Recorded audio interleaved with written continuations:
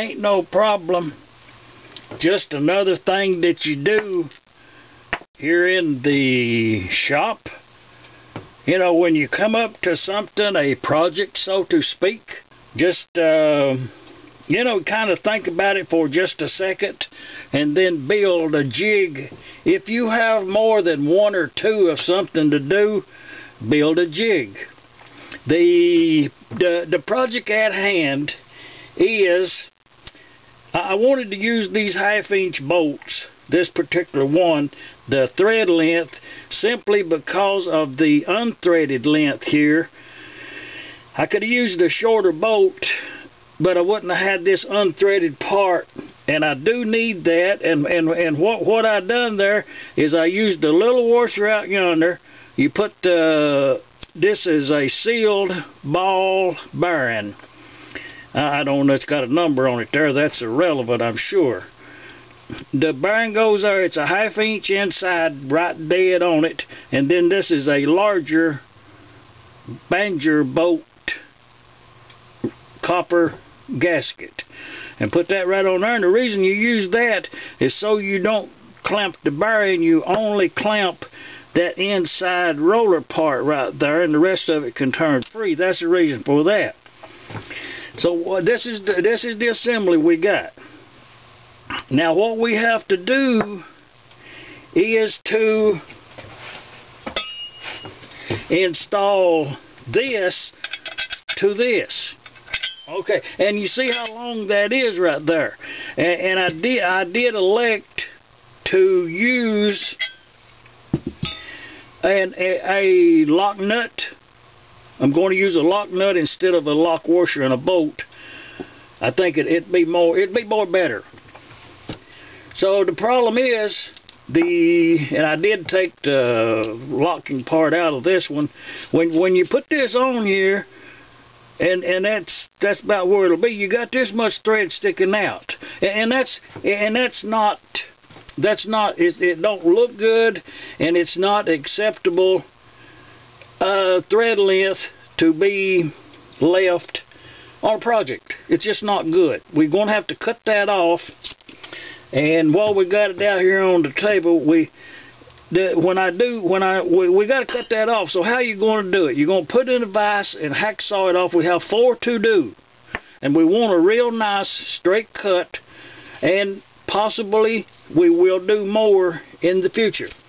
Now, with that criteria in mind, what you going to do?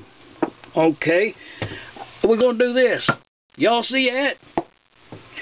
I bent this thing up. This is just one of many of the fixtures for the little 4x6 Harbor Freight El Cheapo, made somewhere else, bandsaw.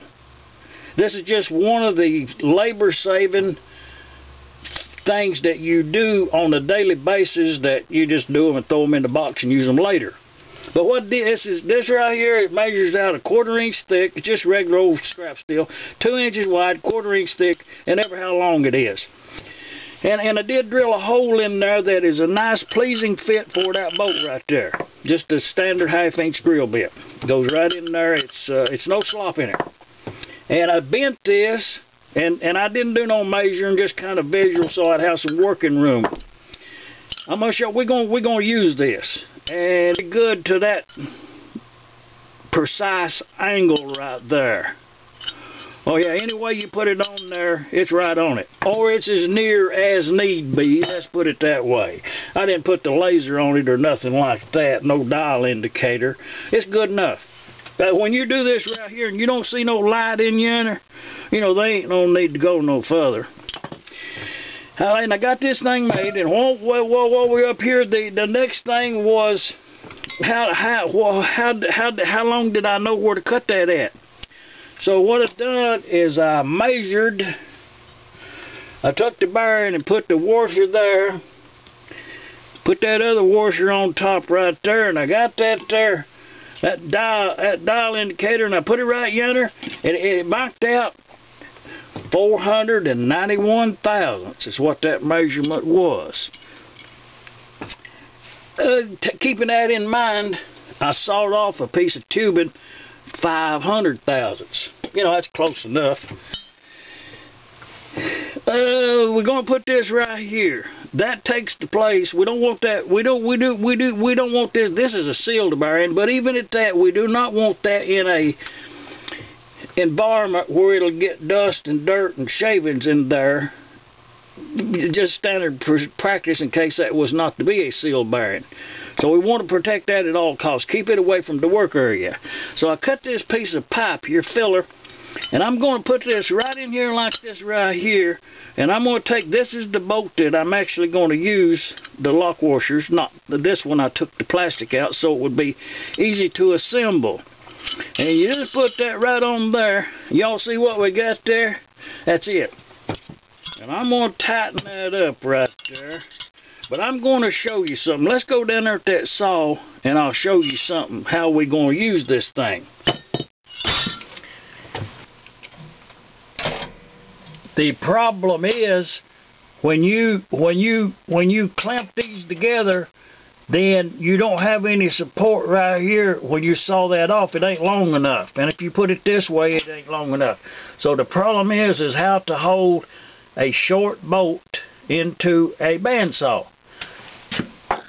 And what you do is you bring your fixture over and you put it right in there like that.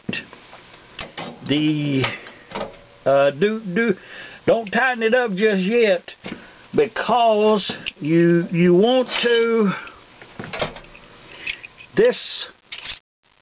the thread,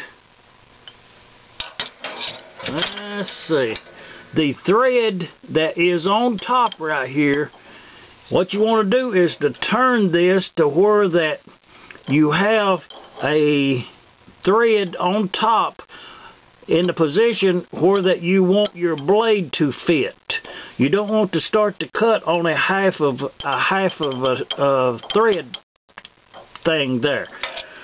Okay, the way you do that is put this in the vise, tighten it up